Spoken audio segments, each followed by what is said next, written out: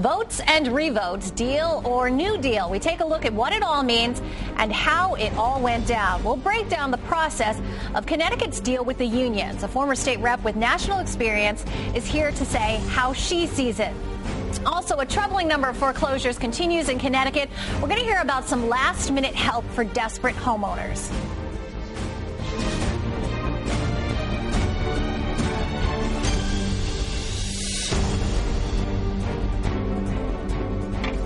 Hi, this is The Real Story. I'm Lori Perez. The past few months have given us all a front row seat to the give and take tug-of-war negotiations between the state of Connecticut and its union member state workers. From the historic series of town hall meetings hosted by the governor and the ever-present union in the crowd to the complicated rejection of the first savings and concessions deal, all of it has been an anxious drama, not only for union members, but for every resident in the state who uses state services, which is pretty much everyone. Our first guest is someone who knows a lot about politics and the force of unions both. Chris Niedermeyer is a former state rep who served as co-chair of the Appropriations Subcommittee on Collective Bargaining. She was also co-author of the Rainy Day Fund that we hear so much about nowadays. Thanks, Chris, for being here.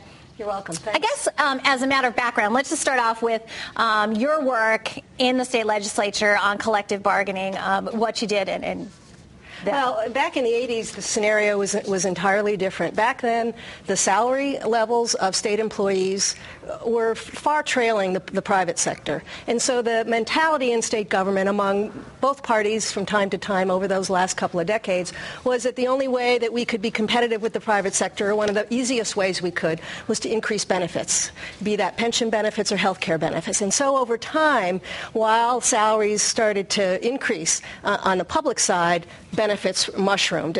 For example, when Governor Rowland was governor back in 1997, he adopted a pension plan that with a 20-year payout that went unfunded, but it was a way of sweetening the deal and the pie so that state employees would not leave for the private sector. It's interesting that you say that, because now the perception, I mean, right or wrong, among at least private sector workers is that salaries of state workers are so inflated and the pensions are so generous. Well, that hits the nail on the head, Lori, because what's happened over time is those salaries have come up, and in many cases are competitive, if not in some areas, in some segments, higher than the private sector. And so now you have state workers with very generous pension benefits and health care benefits and very generous salaries. And on top of that, the state has been funding a lot of these through Band-Aids in the state budget, and now we've been paying the price with gimmicks and Band-Aids for the last 15 to 20 years. Well, now what we're hearing is that some of the concerns about people who did vote against this first savings and concessions deal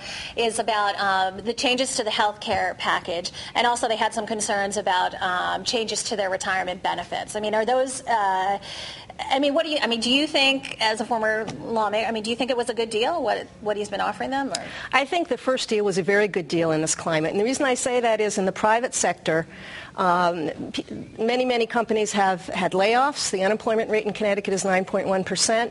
To have a 4-year guarantee of no layoffs, to have a 2-year freeze of salaries, but then 3%, 3 years in a row of increases of 9%. Given the climate, I mean, our state workers are very hard workers. They do yeoman service, many of them, and so I don't undermine the value of their service. But given this economic climate, given the tremendous $3.5 billion deficit the state was facing, given the $1.5 billion in tax increases, there needed to be, as the Governor Malloy said, shared sacrifice. So why did this happen then? I mean, surely state workers are well-informed people. They should have known that was the scenario. Well, some have said to me it depends on where you come from at this. If you are a state employee who's been there a number of years and in their 50s, you may not want to vote for a package that increases the retirement age just as you're approaching the existing retirement age. Right. And yet the 55-year retirement age in state government is far more generous than in the private sector. The sustenance issues are very complex, and I won't pretend to be an expert in those. But private sector large corporations have started to lean toward having requirements that employees go once a year for checkups and twice a year for dental checks. And if they fail those, to go into a special management pool where you are given services to try to increase and improve your health. And if you don't, and you refuse to go for those tests or you continue to fail them, your premiums would go up. And I believe this is part of the plan, and there has been some misunderstanding about it. And let's face it, it's easier to give benefits than to take them away. And I can see the state employee side, because when you're given all these benefits and when you feel like your axe is being gored every time there's a budget crisis and the state takes back benefits, you know, they're in the middle in part of what has been created both by the recession and by the practices of past legislators and governors. You know, Governor Malloy inherited this. He didn't create this, but he is trying to address it. Do you think that there were missteps on either part of the administration or the union that could have prevented or could have gotten the deal initially passed? Or? You know, hindsight is 20/20. When I look back, what I think is that, you know, part of the problem was we had a new governor coming in, trying to grapple with the financial picture. The budget was proposed in February. From what I understand, his staff did not sit down to meet with the unions first time until the beginning of March. So already you're 2 months through the legislature. You've got a reporting deadline of the first Wednesday in June. And it took an awful long time to come to an agreement. So had they maybe sat down right after the election knowing they were facing this, and had the union leaders been able to come up with some agreement earlier, and had they, frankly, I am in the camp with those who believe that perhaps we should have never passed the state budget until we had a complete budget, because without the state budget, it would have put pressure on all parties to come to an agreement. Now we have chaos because the budget has gone into effect, and yet we don't have a complete budget. You have people who are getting layoff notices and people who are getting salary increases, and that all may change if this new deal is approved. So just to be clear, so if they had not passed it, what would be different now? Well, if they didn't pass it in June and kept the pressure, they gave the unions about a month to approve this. Now, understandably, there are 15 unions, there are many, many bargaining units, and many even smaller unions within that. So it was a lot of people to get the word out to. I guess there are 45,000 state employees. Some say 50,000 when you count part-time people. Only about 34,000 voted on the first deal. So even with that month, so you're kind of between a rock and a hard place. You know, they didn't have a lot of time to deal with it. But perhaps if the legislature hadn't passed the budget at the beginning of June, there would have been pressure on all sides to say we need to get something because the new budget's going into effect July 1st, and we need to approve something by the end of June. There were some who expected that this was going to be easier because of the Democratic governor, the first Democratic governor in 20 years. I mean, was that a false expectation, or should it have been easier? Well, you know, I'm not sure it was easier because the problems were enormous.